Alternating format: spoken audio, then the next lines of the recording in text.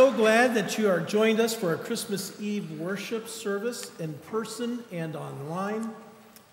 We are celebrating the Lord's Supper today. So if you're worshiping with us online, please have your communion elements ready. And if you're worshiping with us in person, you should have received a communion kit.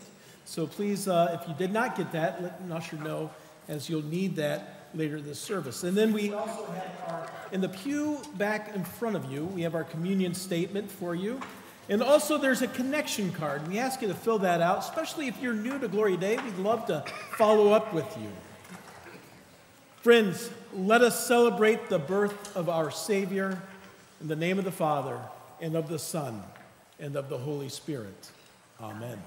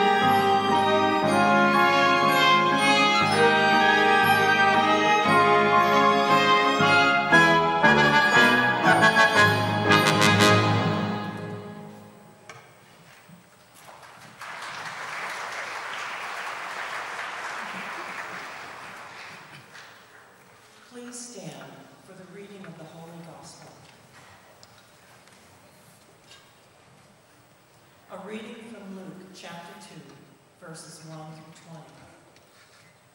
20. In those days, a decree went out from Caesar Augustus that all the world should be registered.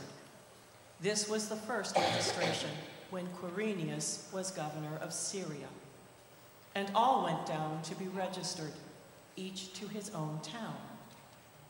And Joseph also went up from Galilee, from the town of Nazareth, to Judea, to the city of David, which is called Bethlehem, because he was of the house and lineage of David, to be registered with Mary, his betrothed, who was with child. And while they were there, the time came for her to give birth. And she gave birth to her firstborn son, and wrapped him in swaddling cloths, and laid him in a manger, because there was no place for them in the inn. And in the same region there were shepherds out in the field, keeping watch over their flock by night. And an angel of the Lord appeared to them, and the glory of the Lord shone around them, and they were filled with great fear. And the angel said to them, "Fear not, for behold, I bring you good news of great joy that will be for all the people. For unto you this day in the city of David is born a Savior, who is Christ the Lord. And this will be a sign for you. You will find a baby wrapped in swaddling cloths and lying in a manger." And suddenly there was with the angel a multitude of the heavenly host, praising God and saying, "Glory to God in the highest, and on earth peace among those with whom he is pleased." When the angels went away from them into heaven, the shepherds said to one another, "Let us go over to Bethlehem and see this thing that has happened, which the Lord has made known to us." And they went with haste and found Mary and Joseph and the babe lying in a manger. And when they saw it, they made known the saying that had been told them concerning this child. And all who heard it wondered at what the shepherds told them. But Mary treasured up all these things, pondering them in her heart. And the shepherds returned, glorifying and praising God for all they had seen and heard, as it had been told them. This is the word of the Lord. Thanks be to God.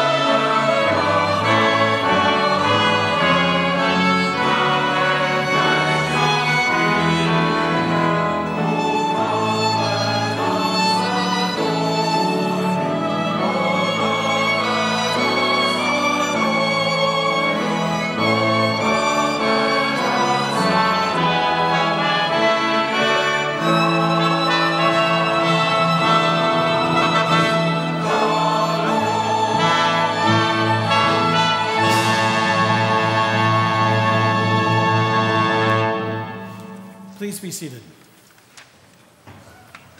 Friends, there are a number of ways in which you can support the mission and ministry here at Gloria Dei. There are opportunities to give through the mail or online or even in the offering plate. You can use that QR code sticker there on the pew back in front of you, the one that you can check in and it has our communion statement, but you can also give online through that. Tomorrow we continue our worship service as we have our Christmas Day service. That's going to be 10 o'clock in the chapel. It will also include communion. I invite our ushers to come forward.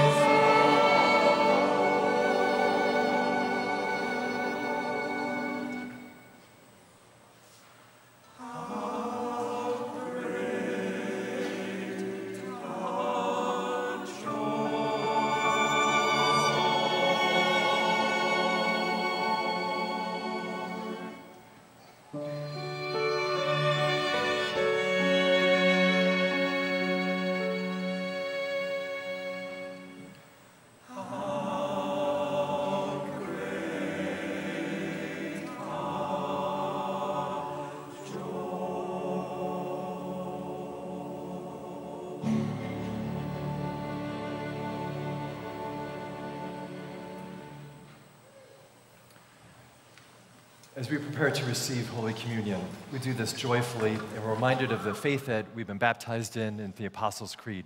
If you join with me in confessing our faith together.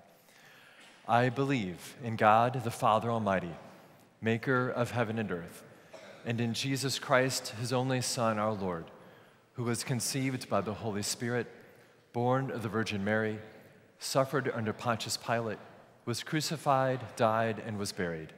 He descended into hell. The third day he rose again from the dead. He ascended into heaven and sits at the right hand of God the Father Almighty. From thence he will come to judge the living and the dead.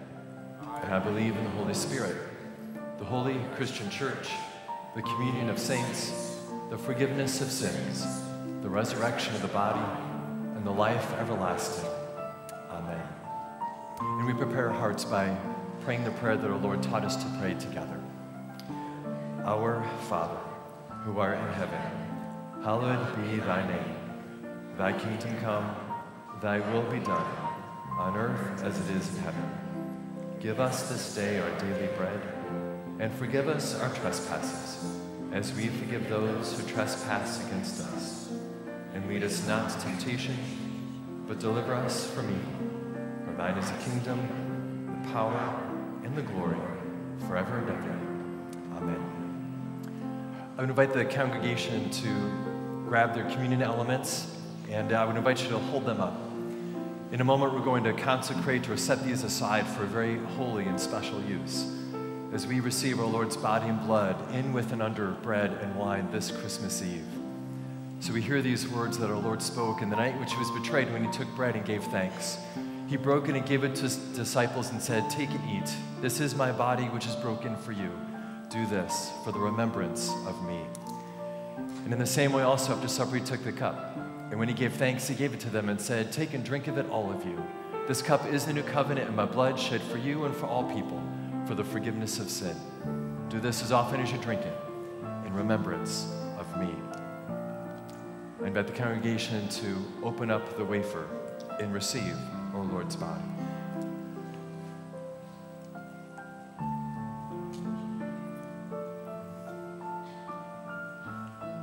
Having received our Lord's body, I invite the congregation to receive our Lord's blood.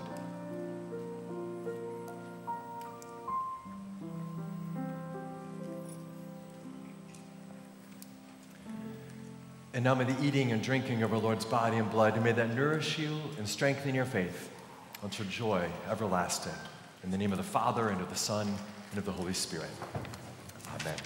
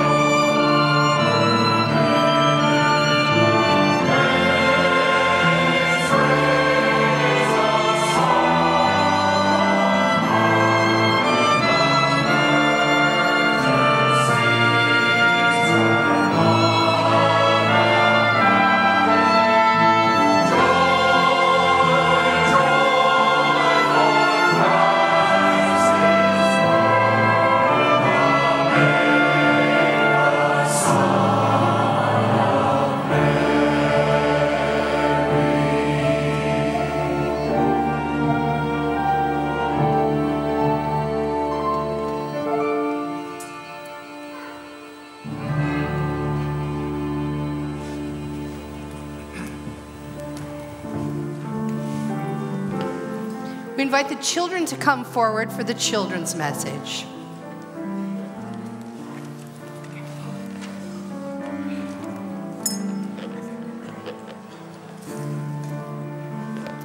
Gather real close and tight because we're going to have a lot of us here today.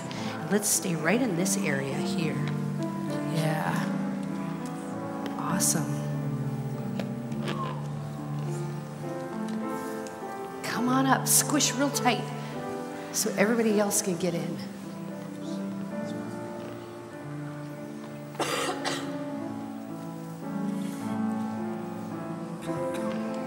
Got room for everybody?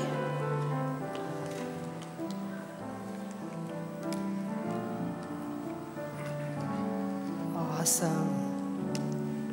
Good afternoon. Merry Christmas. Well, first, before I even begin, did you see this really cool nativity set behind me? It's so beautiful, isn't it? So beautiful. Well, I'm super excited tonight because someone gave me this really fancy present. How many of you have fancy presents under your tree right now? Like have lots of bows and like I'm guessing whoever gave me this gift, there's something really neat inside here. You think God gave that to me? Oh, well we're gonna look at it here in just a little bit. It's pretty fancy, isn't it? I mean, look at all the bows and do any of you, when you have presents under the tree, do you like shake them? You're like, no.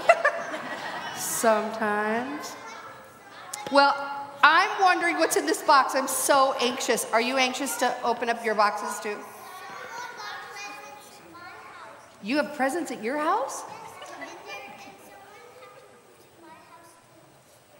Oh, how cool. Should we see what's inside? You think there's nothing in it? Well, let's see. We got the lid.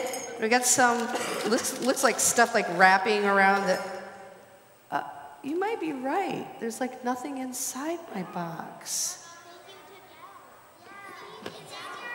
Oh, like this? Well, that sure doesn't look like anything fancy, does it? I mean, it's like brown paper and duct tape. There's something in it, you think? It sure doesn't look very fancy to me. I don't know. We'll open it up and see. In this fancy box, there's something in a brown paper with duct tape. Oh. There is something in here. Do you see what I have? It says, Jesus, the best gift ever. Do you know that when Jesus was born, all the people were not expecting Jesus to be born in a barn or laying in a food bowl, right? Where the horses ate. Exactly, right? He was laid in the hay. They were expecting him to be born in a fancy palace, in like a fancy box. Not something ordinary like a barn where cows and sheep and everything was born. And there's hay in there too.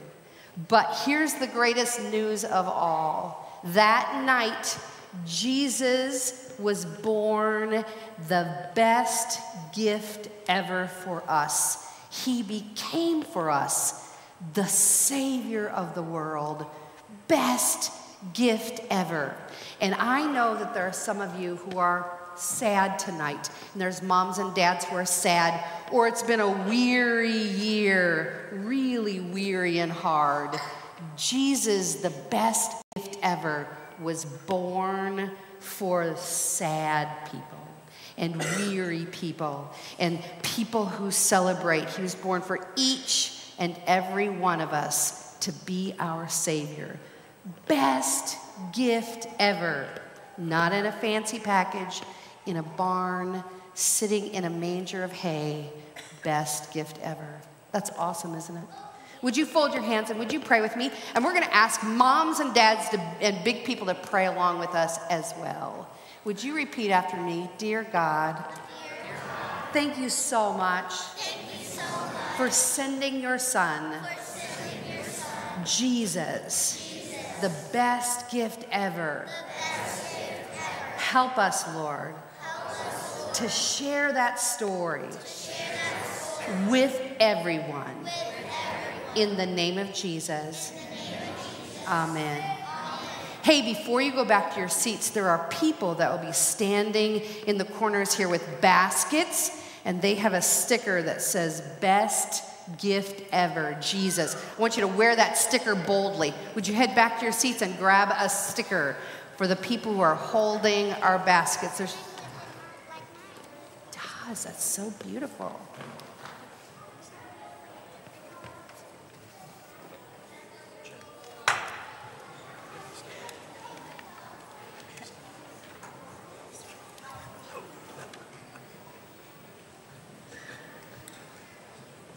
Hey, moms and dads, if you want to stand up too so the kids can find you and make sure they get back to you as well, that'd be great as well. Thank you for all our helpers tonight. That's fantastic. Thank you, guys. Go back to your seats.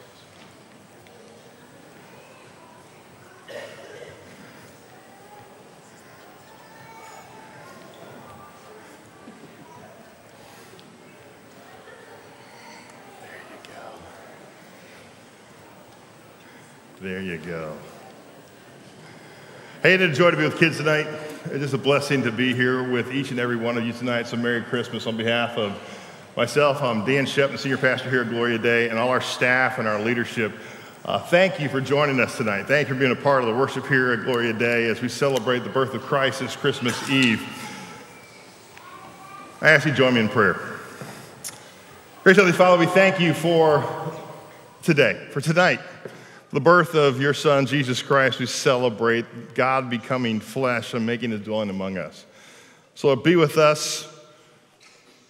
Empty me of me. Give me the words you want me to say. Open our hearts and our minds to hear these words, that we can indeed celebrate, rejoice, even though a weary world struggles. So be with us now. In Jesus' name, amen. Amen. I love that. Tonight's a big night. Tomorrow's a big day.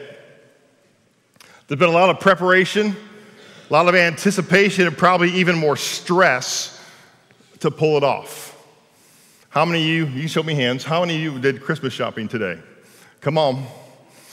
All right, there we go. I got a couple, all right. And I see some ladies too, not just guys. That was like a thing for me. I love doing on Christmas Eve shopping, not anymore. Tomorrow's a worldwide celebration. It culminates the birth of Jesus. We celebrate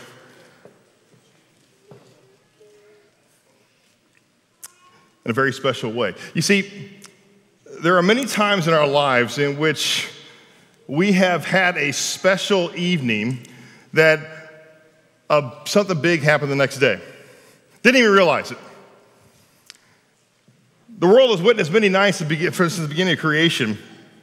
And many of those nights have passed without anybody knowing anything remarkable taking place. Others saw profound changes in history. Think about this.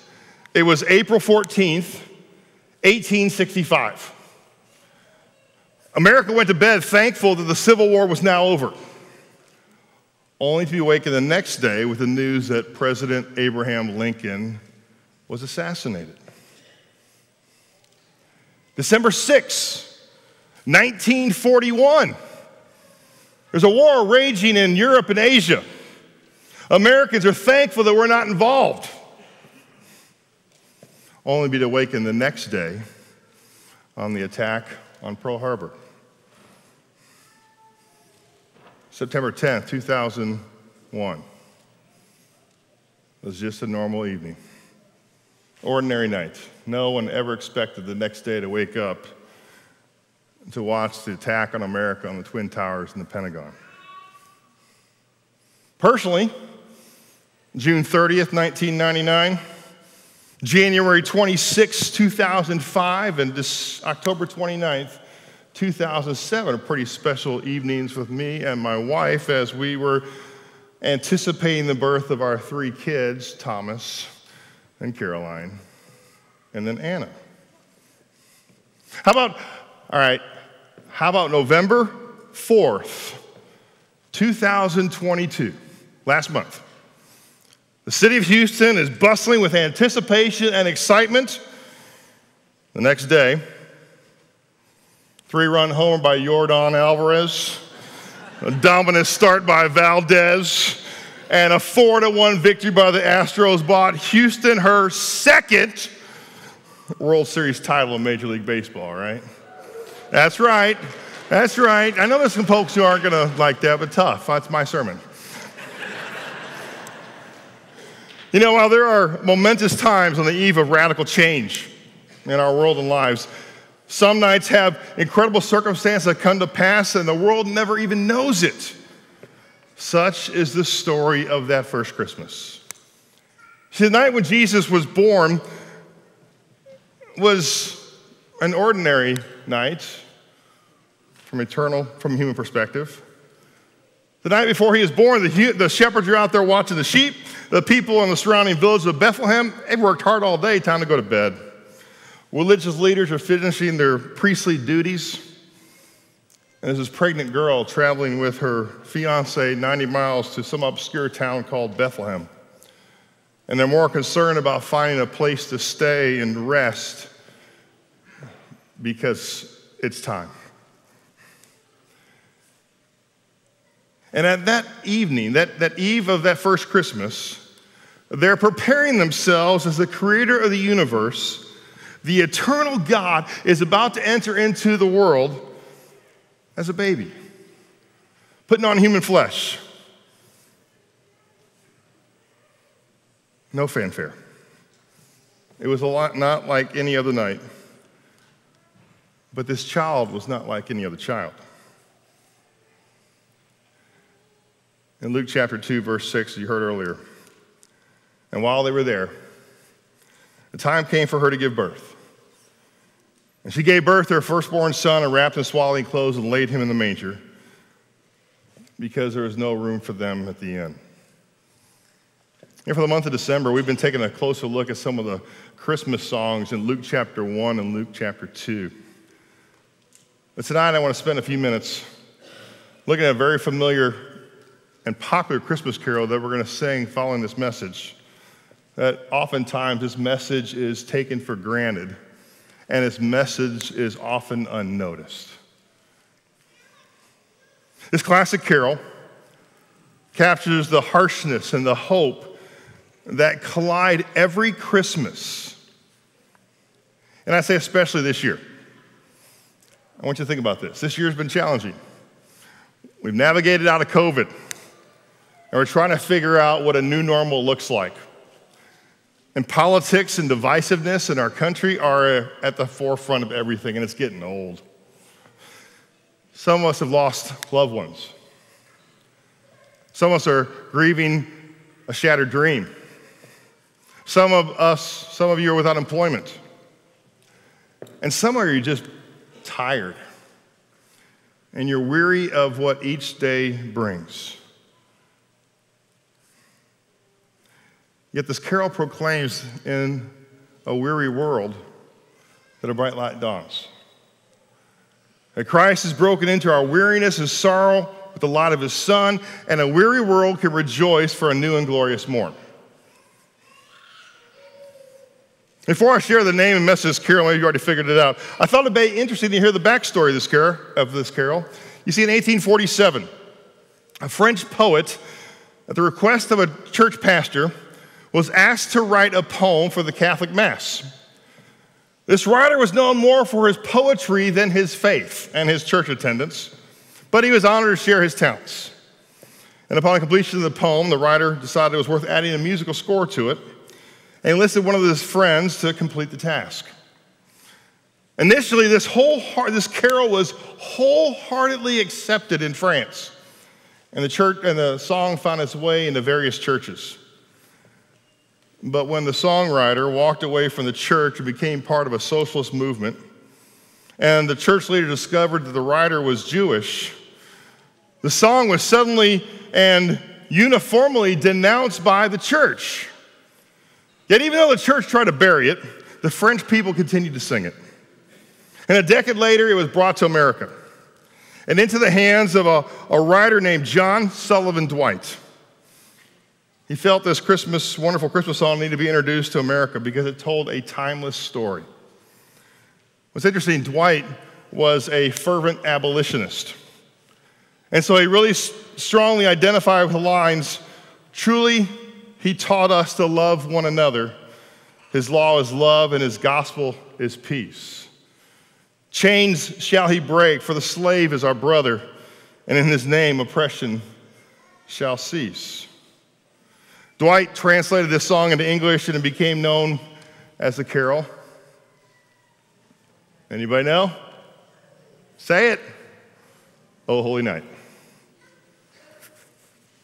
What's really interesting about the song that is in 1906, Reginald Fessenden, a 33-year-old professor at the University of Pittsburgh and former chemist for Thomas Edison, did something long thought impossible. He used this new type of generator, and he spoke into a microphone, and for the first time in history, a man's voice was broadcast over the airwaves.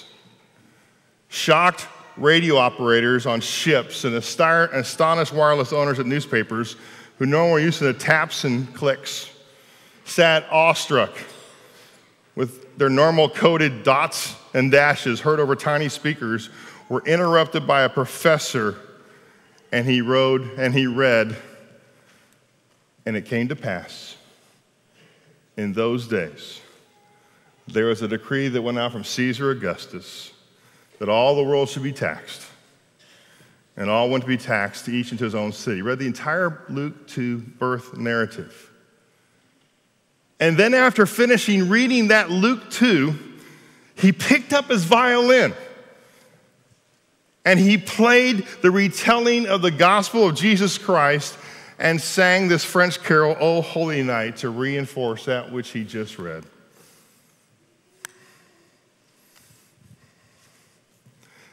The audience was captive to this new technology, sitting, listening to the message of the Son of God becoming flesh. So I want you to think about this carol. It's a clear evening in Bethlehem. On this holy night, the stars are brightly shining. It was a holy night, for this was the night of our dear Savior's birth. How's it begin? O holy night. The stars are brightly shining. It is the night of our dear Savior's birth. And then the author sets up why this had to take place. Long lay the world in sin and error pining, taking us all the way back to the Garden of Eden, where mankind sinned and broke that relationship with the Creator. All perfection was destroyed, and now Adam and Eve had to figure out how to live in an imperfect world with imperfect people. And they struggled, and it was hard. Banished from perfection to live a life of struggle. There was not a lot of hope, there was not a lot of peace, there was not a lot of joy, there was not a lot of prosperity. Life was an everyday struggle. The world was cold and uncaring, full of selfish acts of grief, pain, and misery. Understand that pining away means the wasting of a human spirit as it grieves, as it mourns, as it endures pain. The writer is talking about the desperate state we're in. And then the next line, until he appeared, and the soul felt its worth. You see, there's a cause for hope. There's a cause for joy. That's why we're here tonight. The author writes, "A thrill of hope, the weary world rejoices, for yonder breaks a new and glorious morn."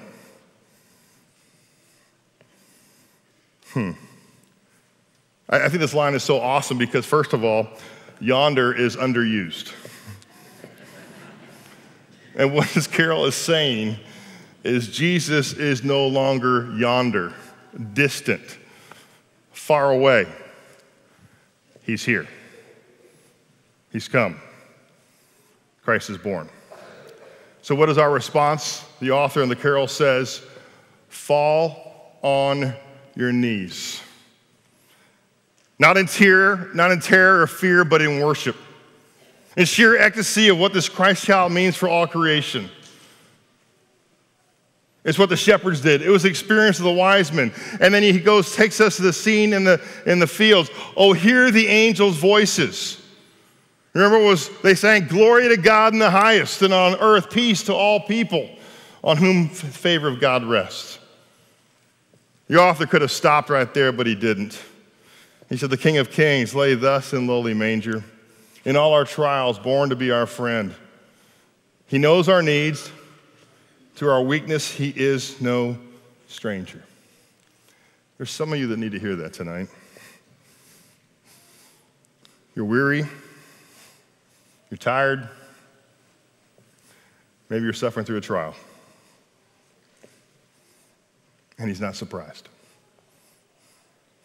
I want you to know the King of Kings, the Lord of Lords, the Prince of Peace, who is Emmanuel, God with us, is not surprised. And in all your trials, he was born to be your friend, to be your Savior,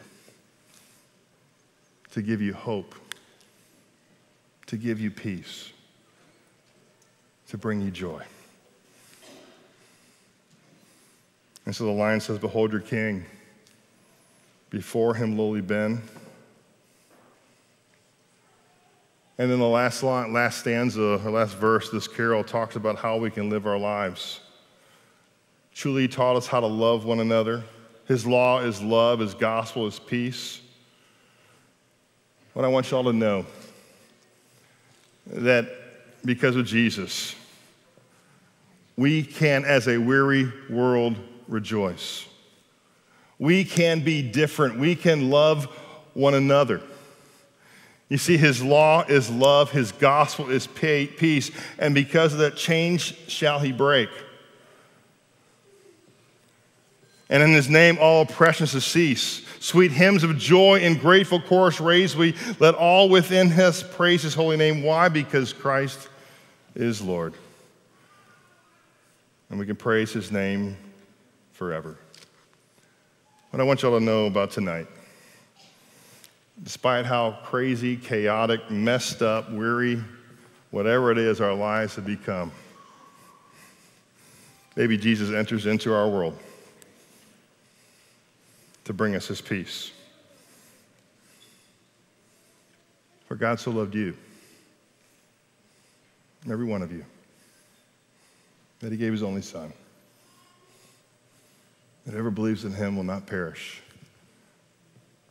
but have eternal life. Tonight, a holy night indeed.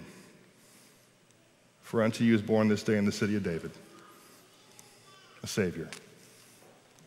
He's Christ the Lord. Merry Christmas. To God alone be the glory. Amen. Let's pray. Gracious Heavenly Father, I thank and praise you for the gift of your Son, our Savior, the Messiah, the King of Kings, the Lord of Lords, the Prince of Peace, who's come to become one of us. But he grew up and he died on the cross so we might have life. He rose victoriously, and now he lives forever with you, that one day we'll join him. But until that time, Lord, remind us that a weary world can rejoice. For yonder breaks a new and glorious morn. So, Lord, help us live our lives in worship and praise and celebration. In Jesus' name, amen.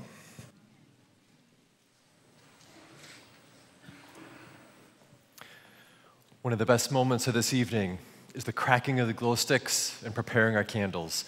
So I invite the congregation to, if you have glow stick, go ahead and crack that and get out your candles as we prepare to welcome our Lord Christ as the light of the world. A few instructions just to remind you. The lit candle, as the ushers come through to light candles, remains in position, and then the unlit candle, you want to tip that to light that. Vicar Steve and I will model that for you so you don't forget.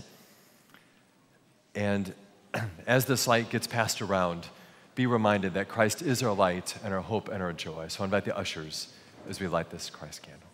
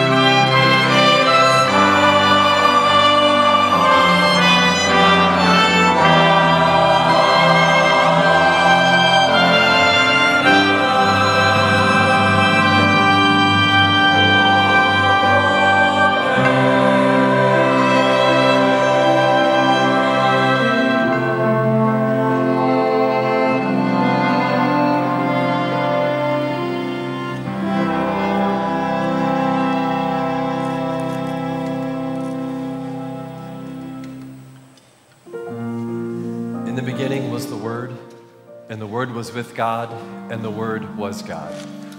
He was in the beginning with God. And all things were made through him, and without him not anything was made that was made.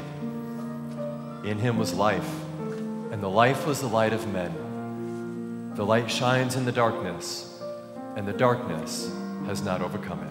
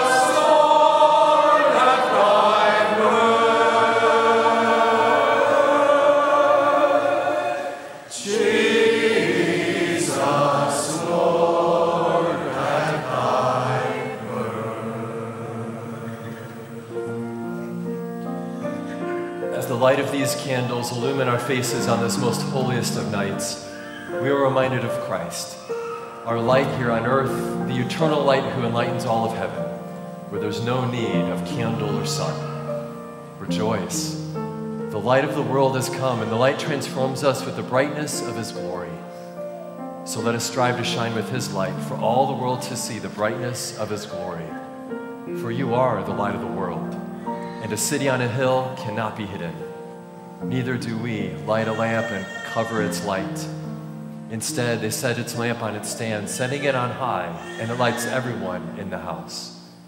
In the same way, on this holy night, let your light shine in this dark world, so that people may see your good deeds, giving praise and glory to your Father who is in heaven. Take this light of faith and joy and hope out into our world and be his light. And go with his blessing and peace. The Lord bless you and keep you. The Lord make his face to shine upon you and be gracious to you. The Lord look upon you with his favor and give you his peace, hope, and light, now and always. Amen.